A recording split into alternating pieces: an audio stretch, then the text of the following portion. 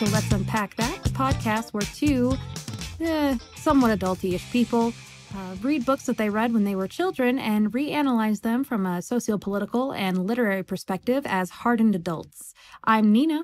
I'm Lydia. And we have forgotten completely how to do the podcast. We've been trying to start this podcast for the past 5 minutes, and none of it was working. So, bear with us here. I was also in the middle of telling Lydia that my biggest problem, it would seem, that it comes to recording podcasts is that I cannot sit still, which is why my audio is always shit. So, today's challenge is to stay as still as possible, and hopefully, my audio will be okay.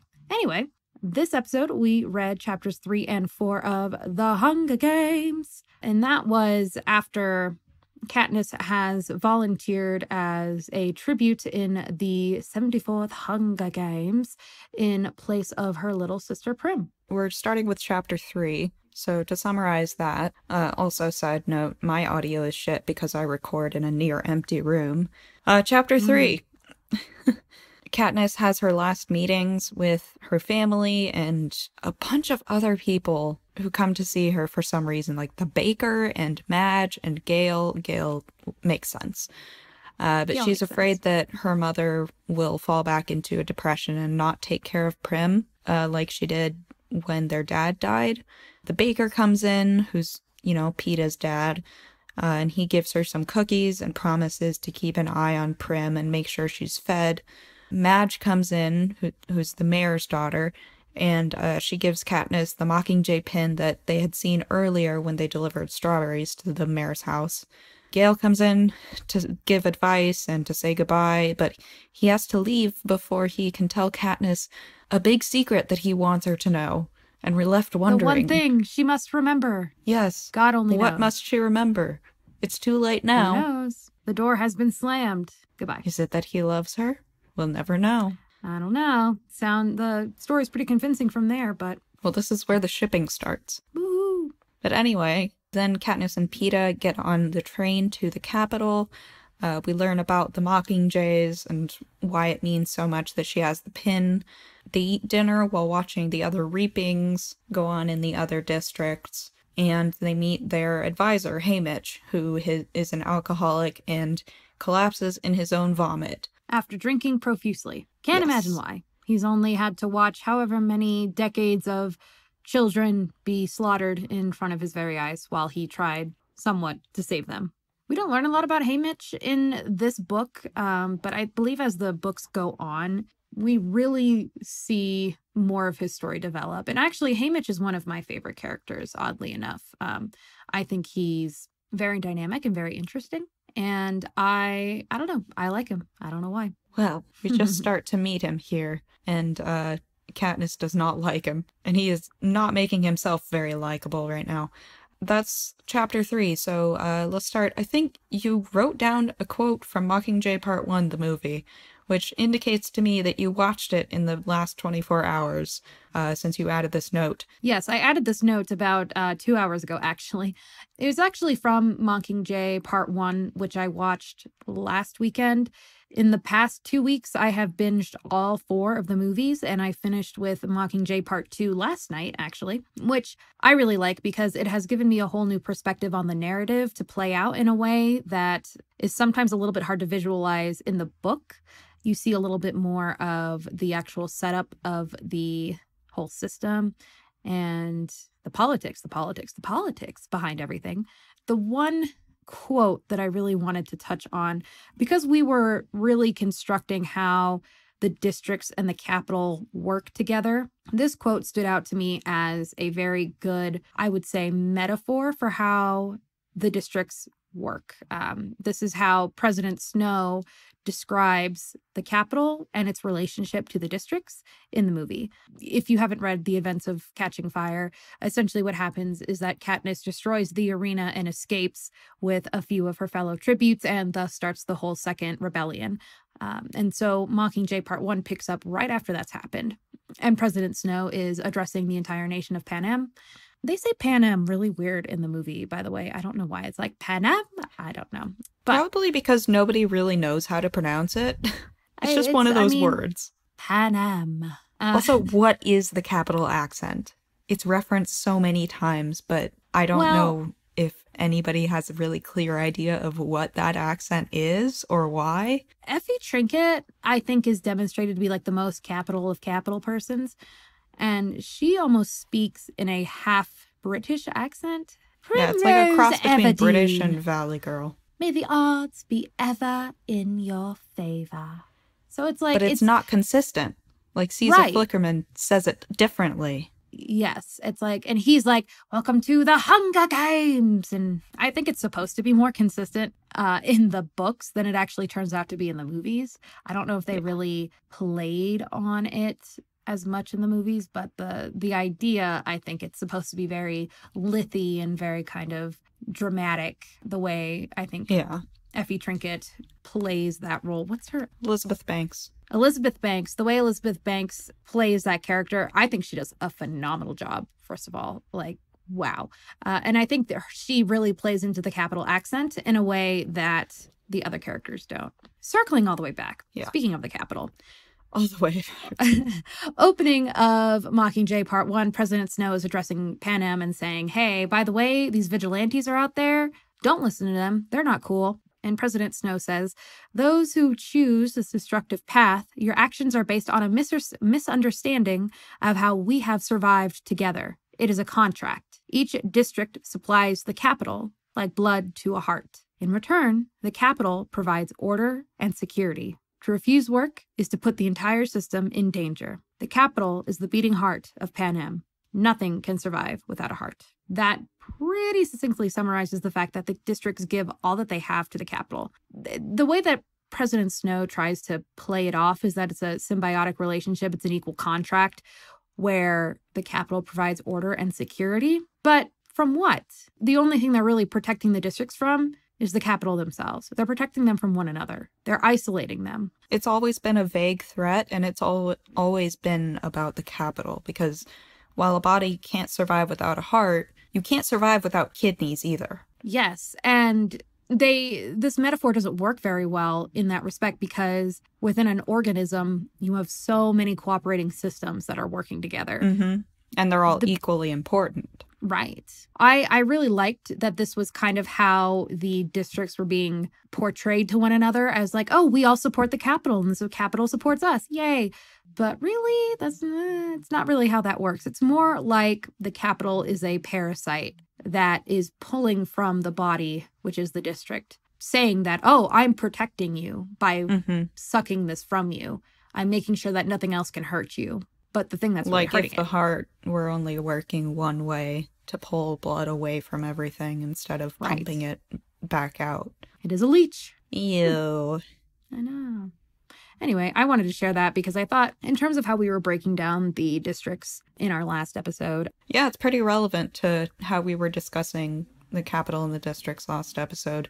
These chapters, we see less of the district itself and more of the transition into the capital. And so we're kind of in an in-between space here. We're not in the districts, but we're not in the capital either, but we're experiencing the luxury of the capital in the train. We see a lot of this time how Katniss is kind of in between. And I think that comes through in the writing, how it's a little bit... almost like a no man's land. Yeah, but the writing itself is the way that it's narrated is like choppy a little bit, especially I thought in this chapter 3 where we have a series of meetings with different people and each of those meetings is important, but they're also very isolated incidents.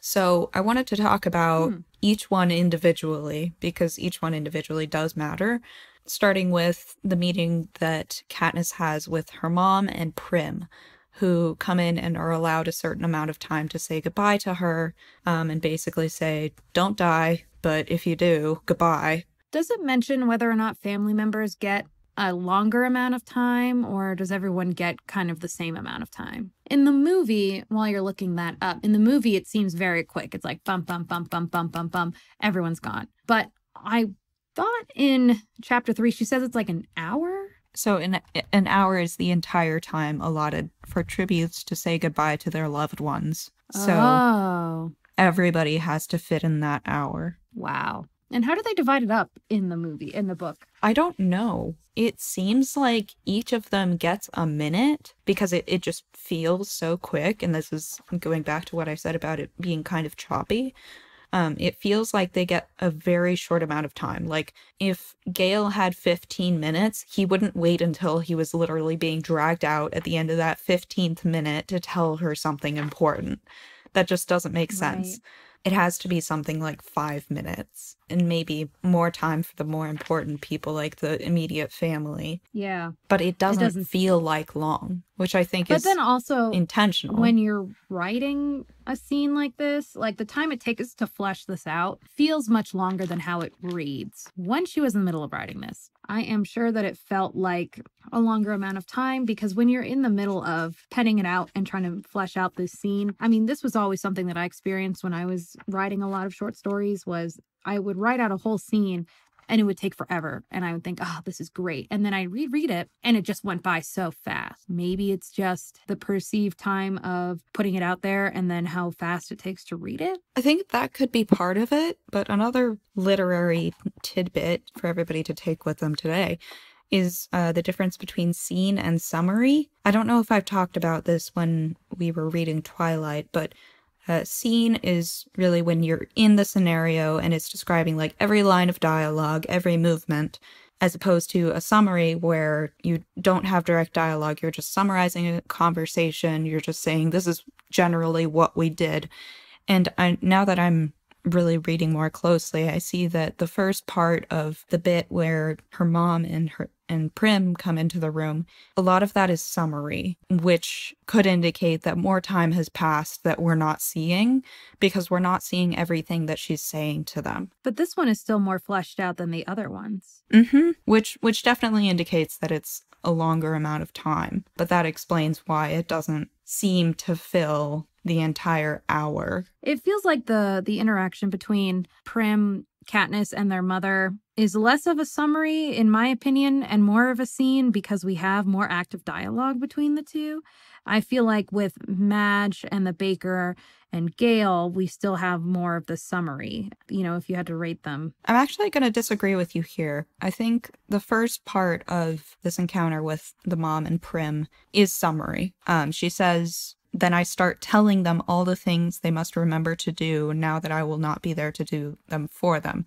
And that's a clear indication of summary. We're summarizing what she's saying to them as opposed to having direct dialogue. Whereas in the other little segments with the other people, we have Madge walks in, Madge gives me this thing, Madge says this, and then she leaves. And there's no, we talk about this and this apart from what dialogue is actually there. Does the difference make sense? No, it definitely does. And I wasn't thinking about the summary part of the first part of this chapter. I kind of pushed that aside and was thinking just more of the dialogue, because it seemed like there was just more dialogue in that part. But now that I'm reading that, I do see what you mean. It does feel more like a summary. So maybe they were there for, I don't know, 45 minutes. And then they had 15 minutes to, you know, do everything else. Because that part is, it's not just summary, it's also not just scene like the other parts. I am on the same page now. Okay, cool. Now for what I actually wanted to talk about in this, because I did not write any notes on scene and summary, but here we are. I wanted to talk about depression. Yeah. So last time we talked a bit about poverty and psychological distress and not being able to afford to be actively in psychological distress when you're just trying to survive. And I also wanted to compare this little bit to Twilight a little bit, because there's an acknowledgement of the mom's depression as an illness that she could have treated with medicine if she had the resources to do so. Compared to the flippancy in Twilight, which we talked about when that came up, of like just as a random and not seriously considered thing, this is acknowledged as an actual illness. Right. And even though it's not an affordable illness for most of the people in this situation, it's an actual thing that is acknowledged. And that kind of surprised me. I think it's more acknowledged by the reader than it is by Katniss. I think Katniss, because she holds a lot of resentment for her mom, recognizes that it's an illness, but she still kind of sees it as an inherent weakness. Whereas we as the reader, for whatever reason, we see it as like, okay, she was sick. But Katniss calls it an illness, but the way that she behaves around her mother also makes it seem like she thinks it was partly a choice. I think we're meant to know that it's an illness, but Katniss, she can't convince herself that that's the case. She can't forgive her mom. Yeah, and that definitely shows a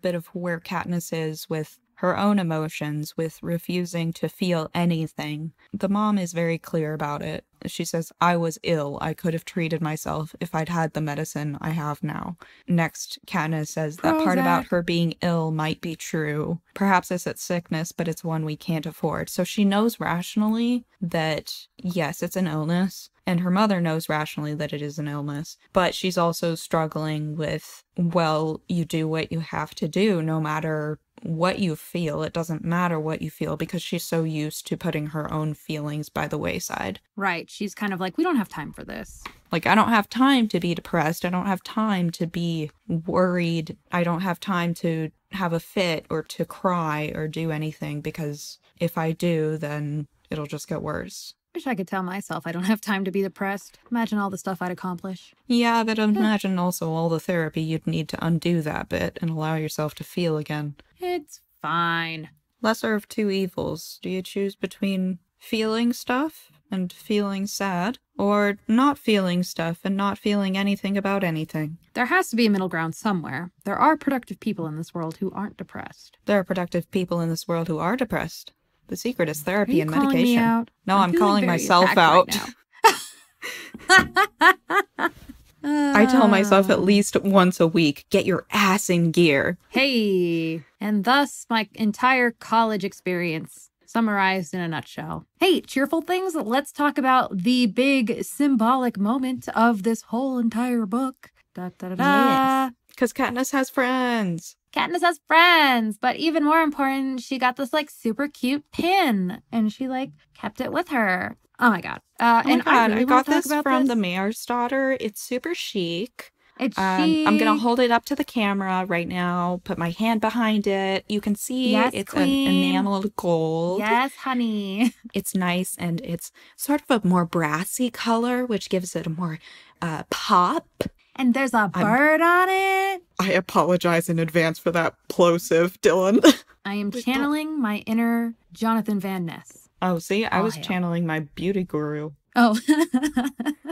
In any case, here's what happens. Madge comes in, and again, she's the daughter of the mayor, very wealthy, has never had to put her name in extra times for Tesserae, is always clean, well-fed, and the closest thing that Katniss has had to a friend other than Gale. But she didn't know that they were friends. She didn't know that, and is very surprised when Madge walks in, but she's even more surprised when Madge comes in and gives her the pin that she had been wearing. That was the Mockingjay pin. And actually, later on in the series, you find out that pin belonged to Madge's aunt, who died in the 50th Hunger Games and was the other tribute along with Haymitch. Oh. Yeah, crazy.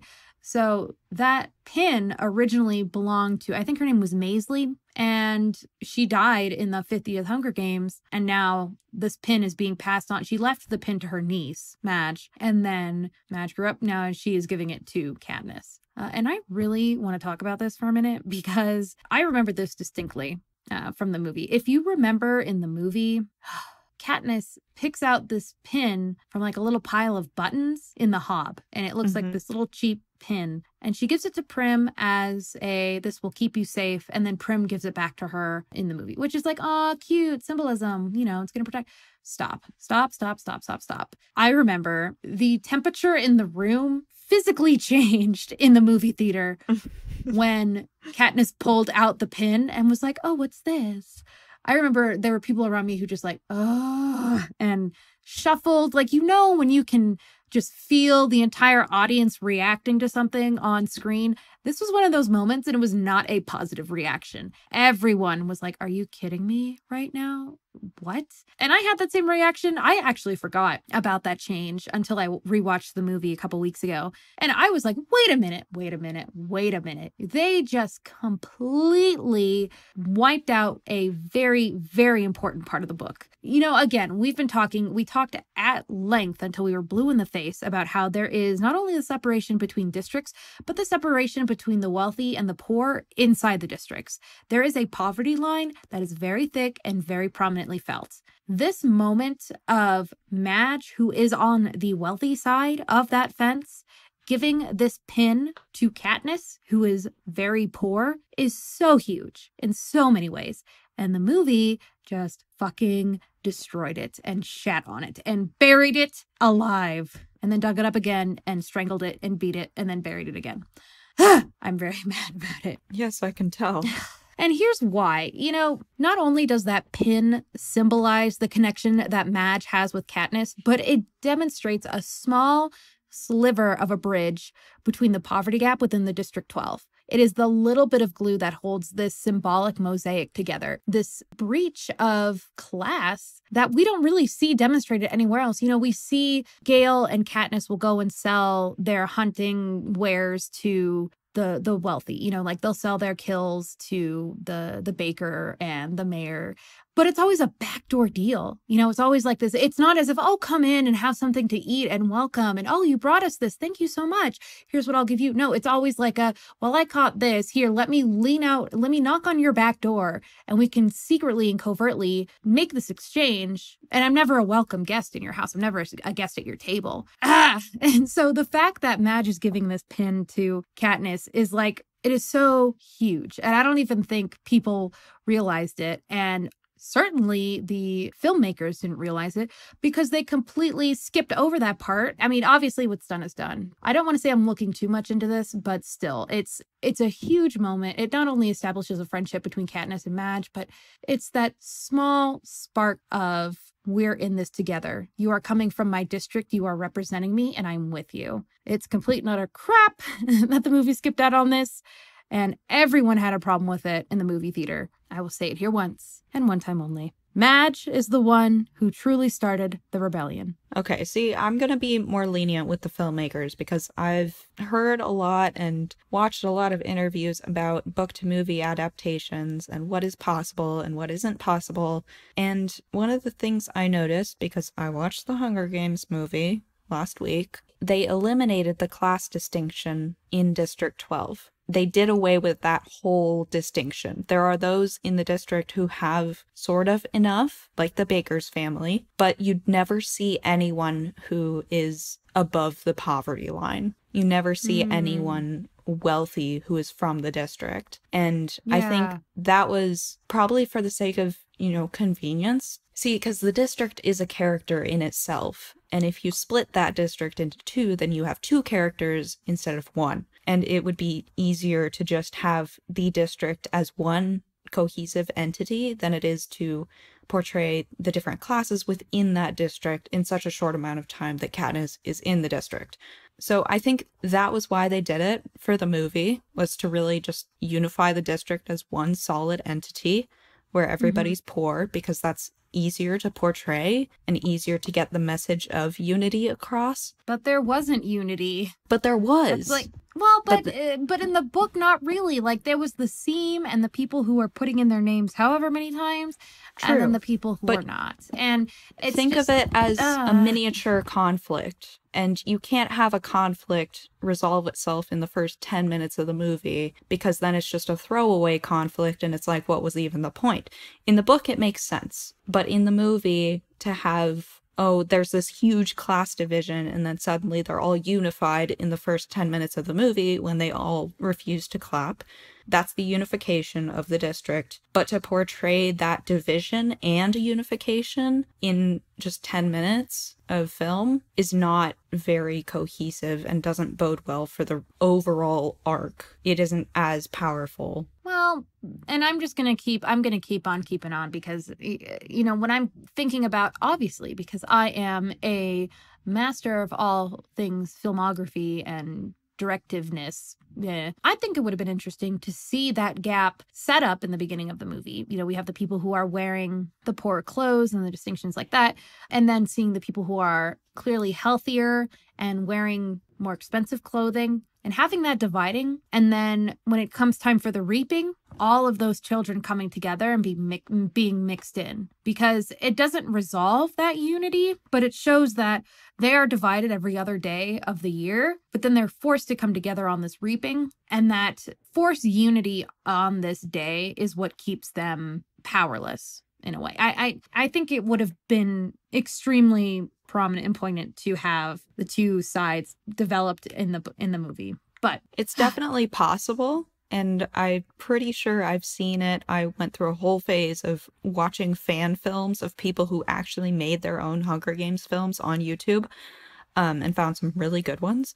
But I think you think that's easier to portray in a visual medium than it actually is, because, like, what are you going to have half of the kids of the district in Capitol clothing? Like, how are you going to not Capitol make clothing, that distinction clear nicer clothing, when the color palette of the district is so clearly defined through Katniss's eyes? Because we don't see a lot of the wealthy part of the district because Katniss doesn't belong there. Well, we're not going to solve this impasse in one night. We can continue to debate it on a later date. Long story short, Katniss gets the pin, and it's a Mockingjay pin. We haven't learned the meaning of the Mockingjay yet, but I think we do in this chapter. We learned that it's a mixture of a mockingbird and a jabberjay, which were genetically created by the Capitol, that were sent to spy on the rebels and basically record their conversations and repeat them back to the Capitol people. And then when this rebellion war was over, the jabberjays were set free and they bred with mockingbirds to create mockingjays. So the mockingjays are both a product of nature, but they're also inextricably mixed with the Capitol's influence. I thought that this was, aside from the mockingjay just being a general symbol of rebellion and a reminder that there was a big rebellion, I think it was quite symbolic of the people of the districts, because the Capitol has basically engineered, quote unquote, generations of individuals to fear or to aspire to the Hunger Games. And it doesn't make them inhuman, but it's like a combination of nature and nurture, just makes them something different. Maybe I'm being too dramatic.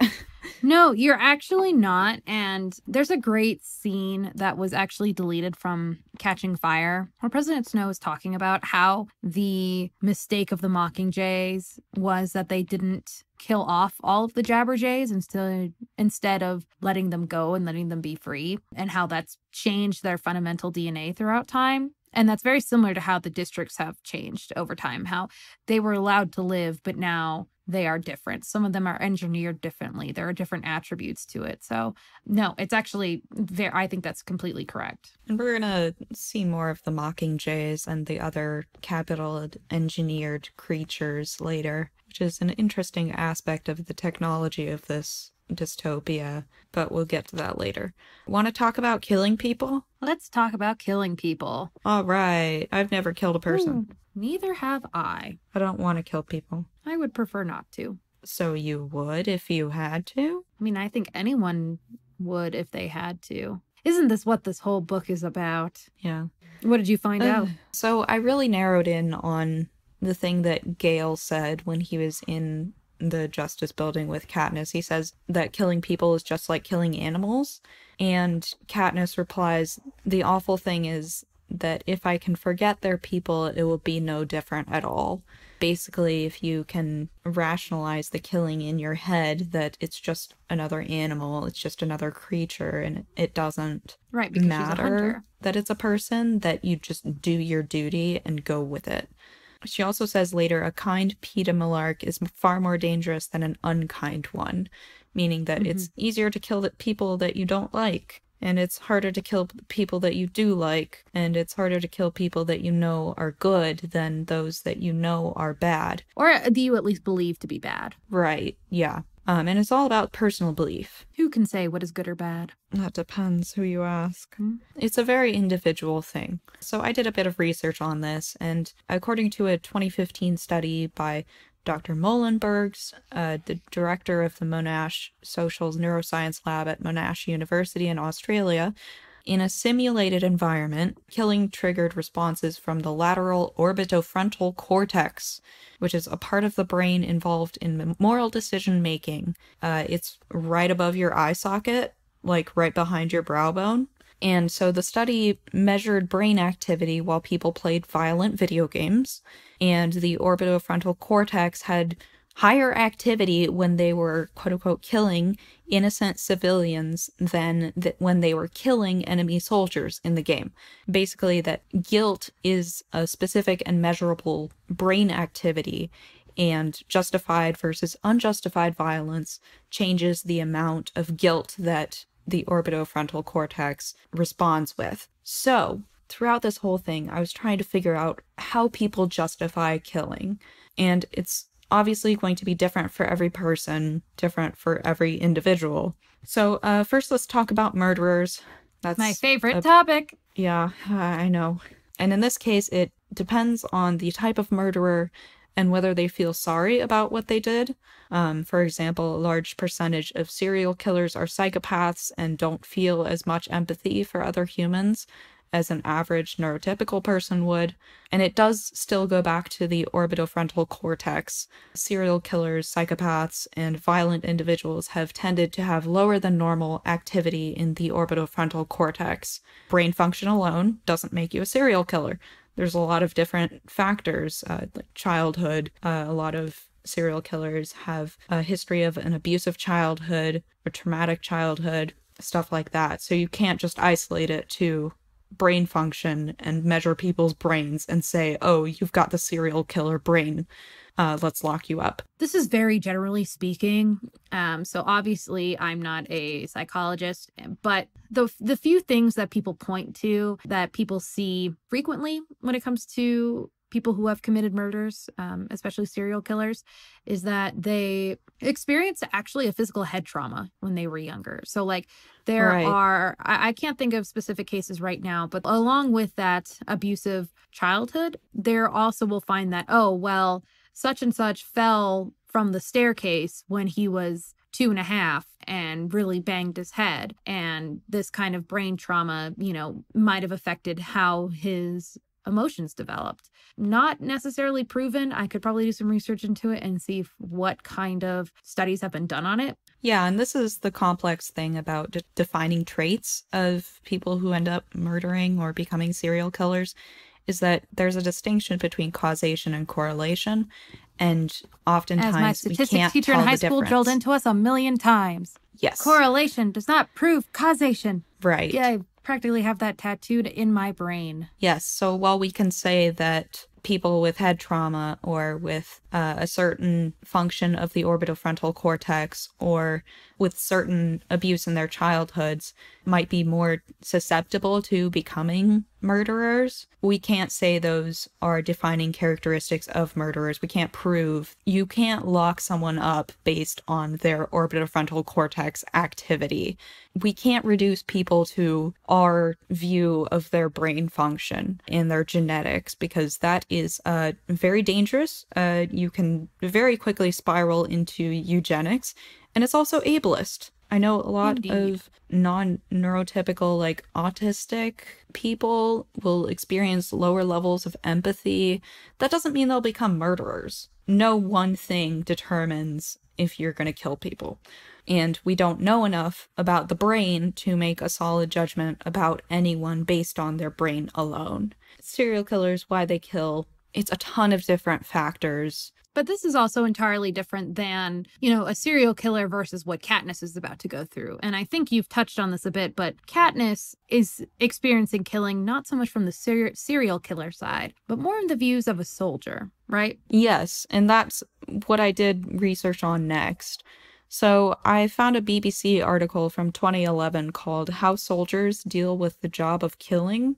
And basically there are several different ways that they deal with this. One is denial, like never saying the word kill, just saying they've like eliminated or neutralized a target, but never using the word kill. And then when asked if they've ever killed anyone in battle, saying no, when they probably have, and they know that they definitely have. Another is objecting. Actually, a large percentage of soldiers, especially newbies, will choose not to shoot when they're being told to shoot on the front line. And actually that works into battle strategy. Like, if your soldiers are more willing to shoot the enemy than the enemy is willing to shoot you, you have a greater chance of winning. And a lot of their training focuses on how to actually pull the trigger when you're told to, and eliminating that conscious or subconscious deciding not to pull the trigger in that moment. It's a real thing that happens on real battlefields, and it has happened since World War I, at least. So another way that they sort of deal with this is by rationalizing it. When ethically it becomes worse not to kill than to kill. And it doesn't necessarily become easier, it just becomes reasonable. And so that is how soldiers deal with the job of killing. As always, all these sources for the research will be linked in the episode notes below. I think this one is going to be more relevant to Katniss's journey in the arena, in the decisions that she makes, especially rationalizing. She's gonna have to make choices, and she realizes that in this section when she realizes that Peeta's actually maybe a nice person. She knows it's eventually going to become worse for her not to kill him than it will to kill him. Which is why she starts to distance herself from him. Right. We see more of that deliberate distancing in the book than we do in the movie. In the movie, and I know this podcast isn't about comparing the movies and the books, but I just want to point it out for the sake of characterization. In the movie, Katniss is very cold. She's very serious, and she doesn't really, because we don't have her inner monologue as we do in the book, it's the kind of the same thing that happened with Twilight and Bella, where we just don't know what's going on in her head as much as we do when we're reading the book. So in the book, we see more of her human side, recognizing that nice people have a way of worming themselves into her life and that she has to make an effort to hold herself back with Peeta. Whereas in the movie, she more appears to be immediately dismissive of him. And you can see that again on page 49 of the texts that we're reading. A kind Peeta Mellark is far more dangerous to me than an unkind one. Kind people have a way of working their way inside me and rooting there, and I can't let Peeta do that, not where we are going. Going back to what you were saying, it's going to be harder for her to kill him if he is kind to her. But then she also notes that Peeta hasn't accepted his death. This is page 58. She says, Peeta, hasn't accepted his death. He is already fighting hard to stay alive, which also means that kind Peeta Mellark, the boy who gave me bread, is fighting hard to kill me. So we see that she does care very deeply and very much struggles with the idea of killing Peeta. That warmth isn't necessarily felt in the movie, but we know we do see that demonstrated there. Also, book Peeta throws down.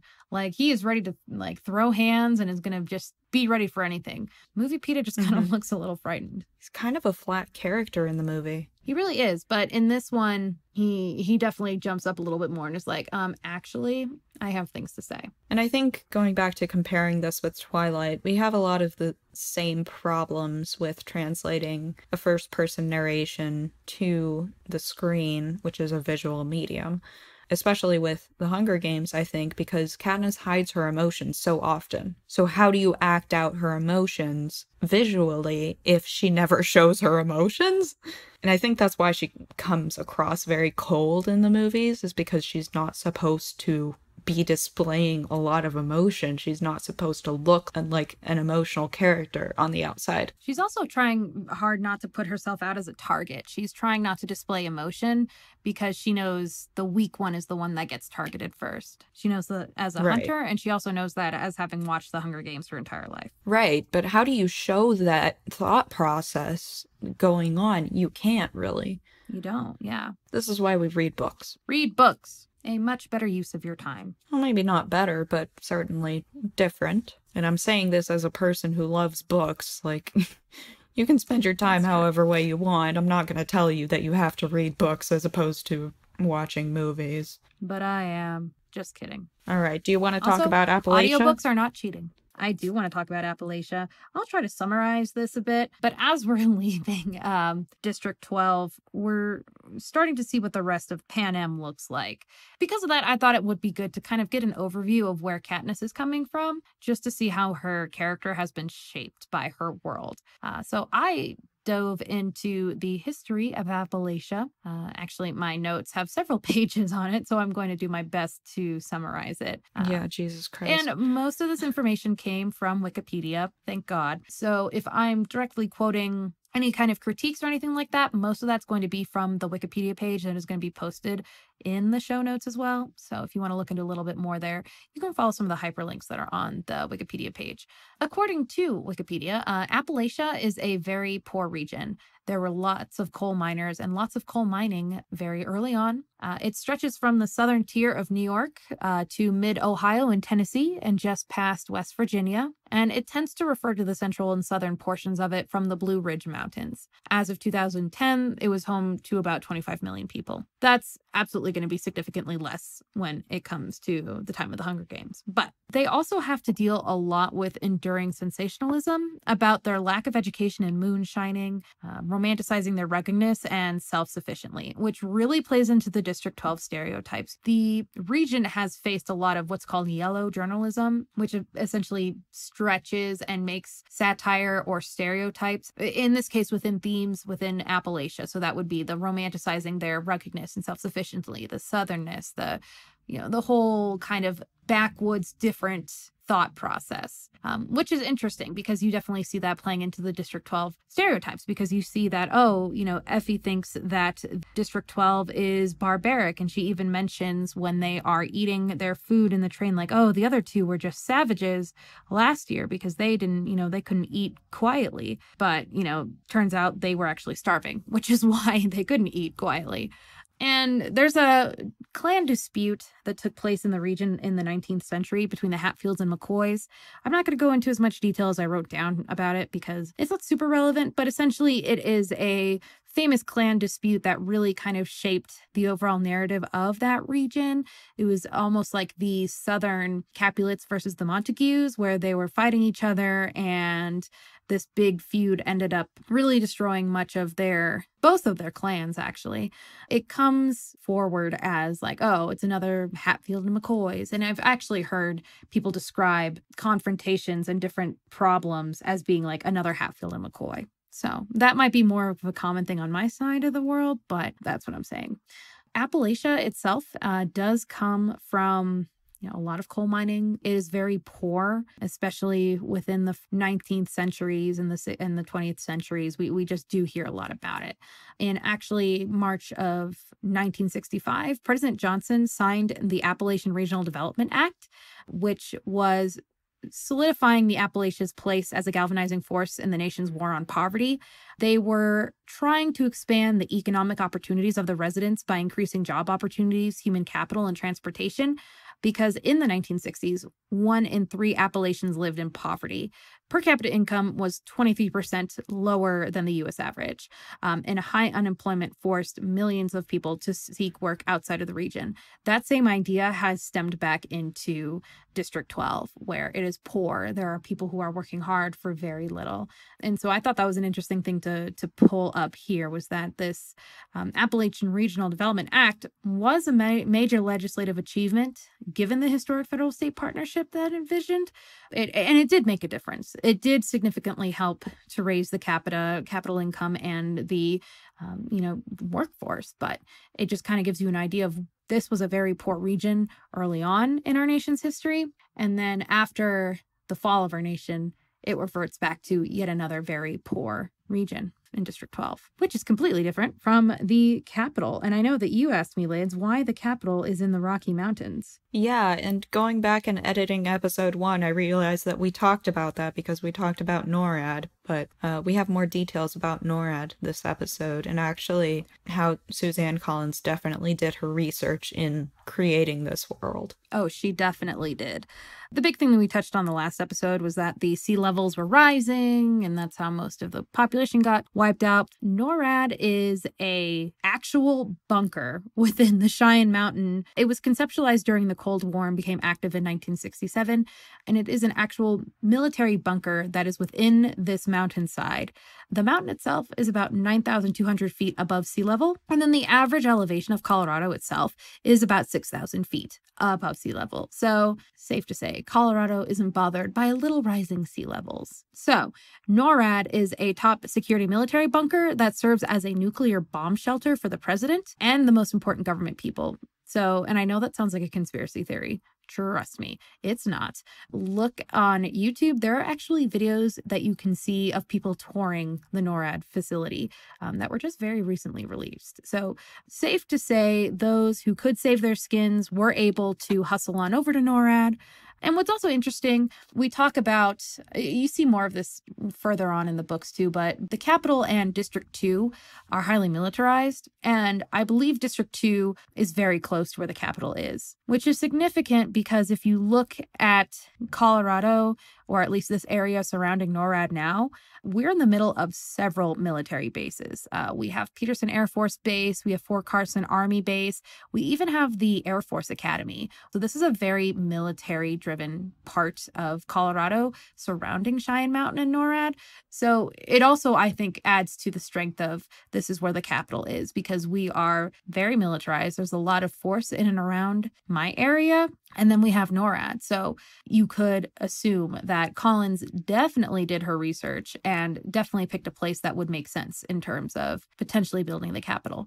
Not saying that it's directly in the area that Cheyenne Mountain is, but certainly you can assume that it would be nearby. Yeah, I think it's reasonable to assume that if the government had to start over anywhere, they would start over there and make that the center, like that would become the center of operations. So I did a little bit of research about Suzanne Collins herself. And actually, she was an Air Force brat growing up. She moved around. Her dad was first in the Air Force and then a college history professor. And he was very open with his kids about his experiences in Vietnam and in war. Collins actually says, quote, "I believe he felt a great responsibility and urgency about educating his children about war. He would take us frequently to places like battlefields and war monuments. It would start back with whatever had precipitated the war and moved up through the battlefield you are standing in, and through that and after that. It was a very comprehensive tour guide experience. So throughout our lives, we basically heard about war," end quote. Wow. So she's no stranger to this stuff. She knows her No, stuff. not at all. She definitely does. That's really cool. I wonder if her dad was ever stationed at Peterson Air Force Base. I don't know. Continuing on with the history of Appalachia, there's a couple of interesting books, again, to look over. Again, as I mentioned before, in 1965, 1 in 3 Appalachians lived in poverty. But because of the act that I described previously that was set by President Johnson, by 1990, the poverty rate had been cut in half. So it did transform the region from one of almost uniform poverty to one of contrast. So some have successfully diversified their economies, some are still adjusting to structural changes, and some are still severely distressed systems. I have only been to a few parts of that region. I drove from Colorado through Kansas and Missouri and part of Arkansas down to the very northern part of Mississippi. I live just outside of Memphis. So these are just words that I am reading from the overall Wikipedia summary page. And I don't have a lot of experience other than what I saw when I was living in Mississippi because I lived there for about 3 months. And it was still a very poor, poverty-stricken place from the portions of Mississippi that I saw. But that being said, if I am making assumptions about this region and anyone feels the need to correct me, please do. I'm not an expert on it. And if you are someone who has been in that region extensively or lives there and I'm just completely talking bullshit, let us know because I really do want to portray that correctly. But this is the overall general view that has been given to the broader public who've never been in that portion of the country, which I thought was interesting and important to mention for the characterization of District 12 itself. There are also a couple of books that you can read that are set within that portion of the country. There's Let Us Now Praise Famous Men, is a book with text by American author James Agee. And there's photographs by American photographer Walker Evans. It was first published in 1941 in the United States, and it documents the lives of impoverished tenant farmers during the Great Depression. It's interesting. It kind of takes a little bit look of the 1940s Great Depression era within that region. It has photographs about it. Another book that you can read is called Hillbilly Elegy. And I think this guy, the author of it, J.D. Vance, actually spoke at Pepperdine at one point. Yeah, I definitely did. I didn't go see him, though. But me neither. Hillbilly Elegy, which is called A Memoir of a Family and Culture in Crisis, is again a memoir by J.D. Vance about the Appalachian values of his Kentucky family. And I'm directly reading the summary from Wikipedia in case anyone is curious. But it talks about the Appalachian values of his Kentucky family and the relation to the social problems in his hometown of Middleton, Ohio, where his parents moved when they were young. So, as always, there's always going to be conflicting reviews of this stuff saying like, oh, this is white privilege. It's a different viewpoint, I think, that I'm probably used to because it's from a different part of the country that I've rarely experienced. So it's interesting if you feel like reading it. Also worth noting, I learned absolutely nothing about Appalachia in school. Neither did I. Did your fourth grade class have, because I remember in the fourth grade, our history for the entire year was just focusing on the history of Colorado. So like we only read and learned about the history of Colorado throughout the fourth grade. Did you ever have a year in grade school where you're just learning about California? Yeah. We had California history year at the same time, and every year you could tell what time of year it was because the California mission projects were all being assigned. So all of the California mission craft projects would come to the forefront of Michael's because all the kids were building the little models of the missions. And making candles. History. I went to a mission I think I went when we were in the second grade, but I remember we made candles. It was a lot of fun. Yeah, I remember there was always a field trip to Sutter's Fort in Sacramento where they had candle dipping and butter churning and a bunch of museum exhibits. Of course, when we were in grade school, all of these exhibits were made out to be the most pristine version of American history as possible. Oh, of course. And didn't mention, that the missions used Native Americans as slaves. But yeah, I think I went to Mission San Luis Rey, which is in Oceanside, and I think that's probably where they sent us. But it was neat. I remember loving it. And then we actually went to the oldest house in Los Angeles. Kind of reminded me of the same setup of those missions that I went to as a kid because it was circular house with the courtyard, but along the same era time frame, which was really cool. I really loved that. Neat places. Dark history. History is cool, but let's not read the sanitized version. Let's read about the actual stuff. Yeah, you gotta learn the actual stuff. And eventually, if you look for it and if you major in Hispanic studies, you do learn it. Like some people we know. All right, chapter 4. Yeah, let's move on to chapter 4. We've been recording for over an hour. Chapter 4, Peeta volunteers to take care of Haymitch, who's drunk. And in this moment, Katniss resolves to have nothing to do with him. See previous about him being too nice. She also throws the cookies out of the train that the baker Peeta's father gave to her, and also sees dandelions, which reminds her of the months when she figured out how to feed her family, gathering greens with Prim, and hunting alone in the forest outside of the district. So this is all tying back into that moment when Peeta essentially saved her life by giving her bread. And she's feeling a lot of mixed emotions about it. We also learned that she was named after an edible root, the Katniss root, and she thinks of home, doesn't cry, she goes to sleep. The next morning, Effie wakes her up for breakfast, and then Katniss and Peeta confront Haymitch, which leads him to deciding to help him. He essentially recognized that there's this fighting spirit in Peeta and Katniss that he probably hasn't seen in a long time. And we see Peeta knock a glass out of his hand and say, look, we're going to fucking fight and you're going to help us because that's what you're supposed to do. And then they enter the Capitol. Peeta waves at people outside of the train, but Katniss shies away from them. So Katniss throwing away the cookies with the ellipses and the memory that is triggered. I thought that was kind of awkward. Yeah. Just in general, if you find yourself using ellipses to like fade into the clouds into a flashback or something, it's kind of bleh to me. It's hard to weave in bits of emotional storytelling when you're in first person present, so I get that, but also it's a little bit awkward. But it's the first really awkward spot that I noticed in the book so far, aside from the slightly clunky visits in the last chapter. For reference, it's on page 49. Yeah, I mean, Nina, we're doing so much better than Twilight. Like, this is so much better. No, we actually sound educated now. Can you believe it? Yeah, we can actually talk about the real shit and not just, this is bad writing. Are you telling me that sparkly, magical boners with no blood in them are not important? Lydia, really? I'm insulted. I'm saying that I don't have a lot to say about sparkling magical boners. I have a lot to say about poverty and mental health and killing plants. people. And plants. And plants. And history. Damn it. All right. And history, especially. Yes. Ooh, this whole book is a feast for me. It's my Hungry Games. I love history. I would love to. Yeah, it's great. I mean, if I had all the money in the world, one of my degrees would definitely be a history degree. Didn't we talk about this? If we became vampires, we would just go back and get master's degree after master's degree. Oh my God. So many master's degrees. I would have I would get a master's in political communications. I would get one in history. I would get one in psychology. I would get one in criminal justice. I would probably get another bachelor's degree in biology and learn and go on and get a criminology degree as well and study genetics and DNA. Let's talk about how many master's degrees and bachelor's degrees I would have if I had the time and the money. Oh boy. I love school. Alas. We have the internet. Someday.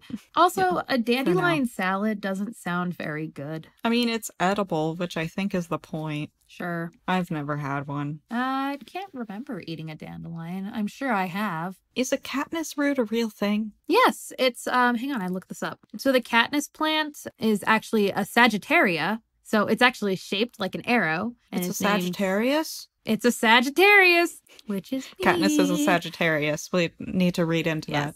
Who is the archer, which is my star sign. Thank you very much. Katniss and I are bonded.